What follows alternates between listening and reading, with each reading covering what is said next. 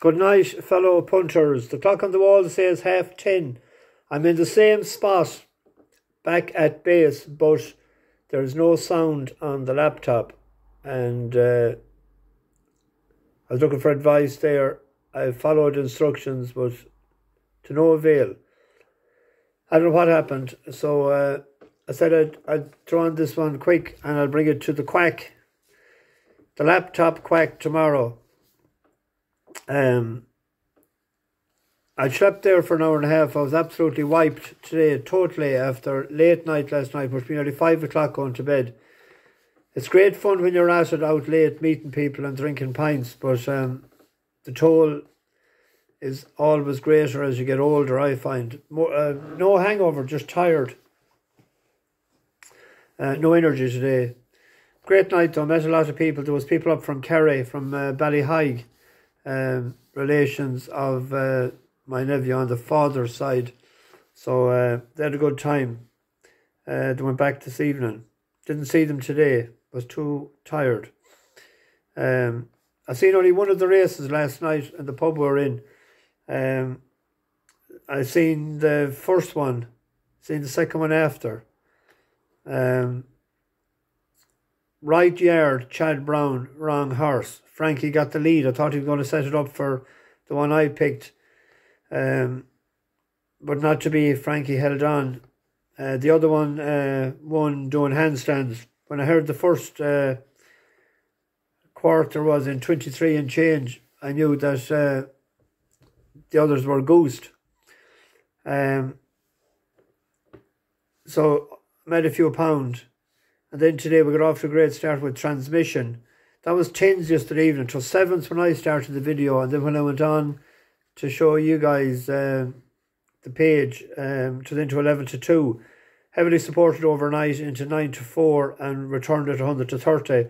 Great ride from Joe Anderson on the same course and distance that he made the miraculous recovery some months back. So well done to the owner, Paul McKeown, Sligo man. He'll be happy this evening. He'll have a few pound in the wheelbarrow. We had one other horse. What was the other horse? Oh, the one up the north. Done no good. I mentioned last night about the earlier one that Mark Walsh was riding for JP. There was a big gamble on that. It was 4s yesterday evening. I think somebody said that it opened up at 7s at some place yesterday. It was 11 to 4 when I was doing the video, and into evens. It'll win again too. I don't know about the one we picked, a great buzz. There wasn't much of a spark out of it today or buzz. Anyway, tomorrow there's two. I have nothing to look at now. I don't know whether I remember this or not, but I'll get the video done. We have 2 bus horses. In the 242, Trilby had won for us the last day. Now this is a tougher race and it's back to 5 furlongs. I'm a bit concerned about it.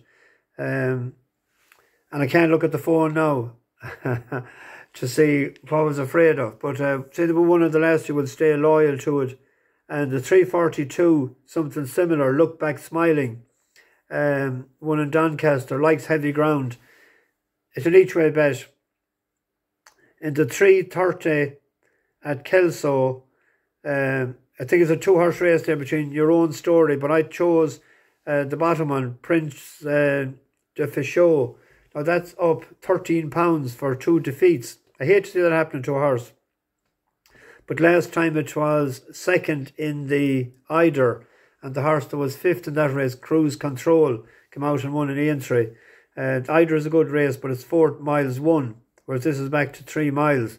That is the worry, but it's a 7-year-old, it's improving, and it'll be out in front. Your Own Story was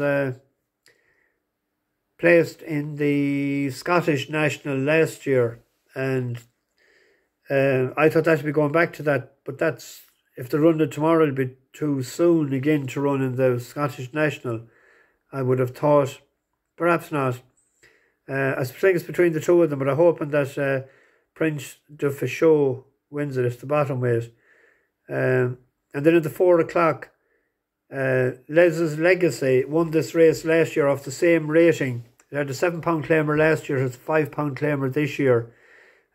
He's been lucky enough for the trainer.